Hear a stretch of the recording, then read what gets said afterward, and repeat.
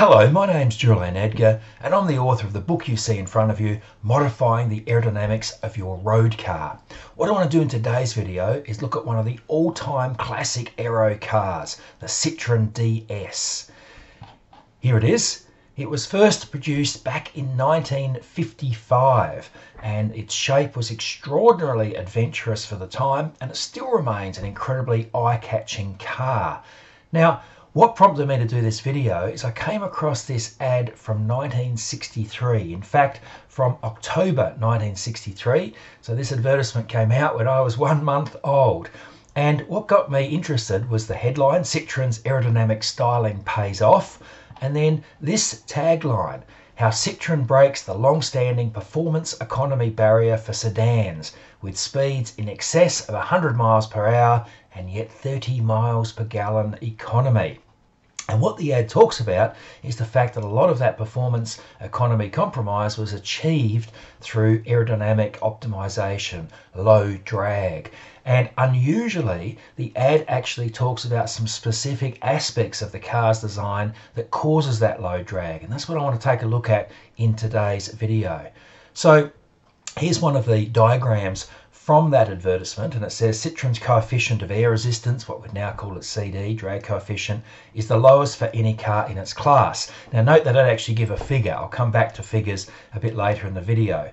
Contours are designed to make the air layers hug the body, reduce turbulence, the main cause of friction and wind noise. I don't know if I'd put friction there in that sort of context, but that's fine. But have a look at the shape of the car as shown in the advertisement. And there's two things I want you to look at.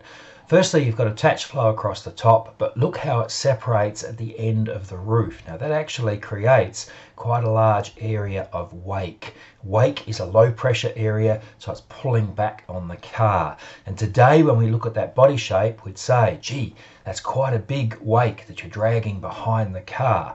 But conversely, on the positive side, have a look underneath the car. Now you can see it's a largely flat underfloor. I'll show you a photo under the car a little bit later in this video.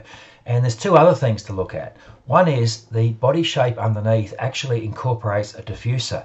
The floor rises towards the rear of the car, and that is excellent for both drag and reducing lift. But also, in this case, the front of the car is a bit higher as well. And we wouldn't do that today. We would keep the front of the car parallel to the ground, because that rising shape at the front of the car is likely to create lift as well. So, big wake, but on the positive side of things, attached flow under the car, and especially interesting is that rear diffuser.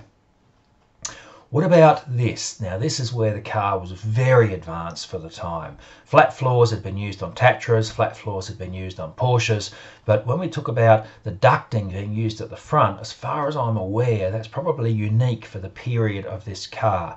And Citroen rightly call it internal aerodynamics. That's a really good way of putting it. Citroen reduces friction in radiator cooling. The intake, there's the radiator intake, delivers air through a sealed duct system to the radiator. Again, that's really cutting edge stuff for the time, and it's still pretty good today. The powered disc brakes are cooled by separate air intake and duct systems, number 2. And here's what's really interesting. Small air scoops at number 3, that's number 3 there and number 3 there, provide air for interior heating and ventilation. Now, if you look at the front of the car, you'll see that the the ducts at number 3, are actually in the stagnation zone, the zone of highest pressure at the front of the car. So they're the perfect place to put ducts to run a ventilation system for the cabin. Serendipitous? No, I don't think so. I think that was the result of actual pressure measurement either on models or on the full-size mock-up bodies.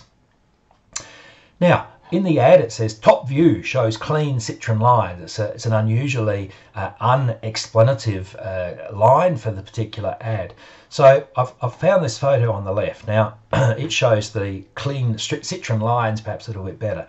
Start off by looking under the car. As we've already said, it's an excellent underfloor, flat underfloor, and notice also that the muffler is recessed. The exhaust pipe is exposed as it still needs to be largely for cooling purposes.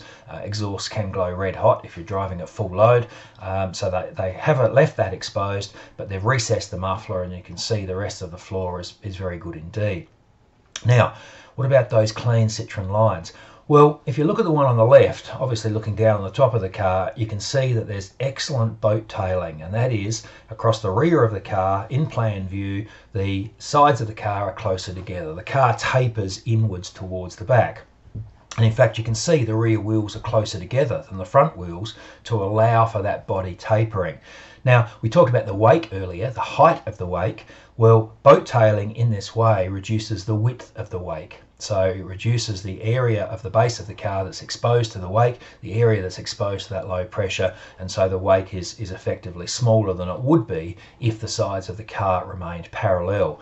Now, boat tailing is very commonly done on cars and has been for 20-25 years, but certainly way back in 1955, as evidenced by the narrower track at the back of the car, which was almost unheard of. It's very, very unusual for a car manufacturer to use boat tailing in those days. Now, what does all that add up to? Well, I did a quick look around the web, and a lot of people are claiming a drag coefficient, a CD, of 0.36 for the original Citroen DS. The Aerodynamics of Road Vehicle, one of the most authoritative books ever produced on automotive aerodynamics, states 0.38, and I would believe Hucho and Aerodynamics of Road Vehicles over almost any other source. Now, 0.38, these days we would look at that and say, that's terrible, that's disgusting. We've got mainstream cars down in 0.24 and drag coefficients of that sort.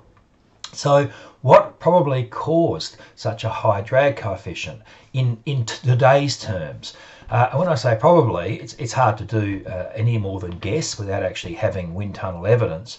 But I would say the size of the rear wake, the size of that wake, especially its height, is quite large, and you would expect that to be contributing a great deal of that drag. There may also be some trailing vortices coming off the back of the car. The fact that you've got this curved surface over the top of the roof, as in most cars of course, will be creating lift. You would have some of that offset with the high-speed airflow under the car with the smooth floor, but it would almost certainly still be a lift-creating body. In fact, it will be a lift-creating body, and lift-creating bodies develop trailing vortices, and those vortices are a massive cause of drag. But that's looking at it rather negatively. What were its competitors' drag figures? Well, that's hard to tell, but probably 0.45, 0.48 in that sort of region. And so the DS was marvellously slippery in its contemporaneous terms. And if we go back to that ad, the fact that it could get that fuel consumption and have that sort of top speed certainly very much relates to the fact that it did have a very low drag coefficient for the time. So what do we make of that car? Well, I think it's an extraordinary car, and I haven't even touched on the other things I like the hydropneumatic suspension. An extraordinary car, extraordinarily brave, and then went on to be incredibly successful for 3 generations of that car and many decades subsequent to this very first one. So in terms of the technology of the car, in terms of the aerodynamics of the car, just an absolutely fantastic car. I would dearly love to own one, but I'd want it to be in good condition, because I don't think it's that much of a do-it-yourself car, not with the complexity of the hydraulics. But in terms of aerodynamics, a fantastic car. The book's called Modifying the Aerodynamics of Your Road Car. In chapter 2 of that book, I actually cover a whole bunch of cars which I think are interesting from a historic point of view in terms of their aerodynamics, and I look forward to you reading that book. Thank you.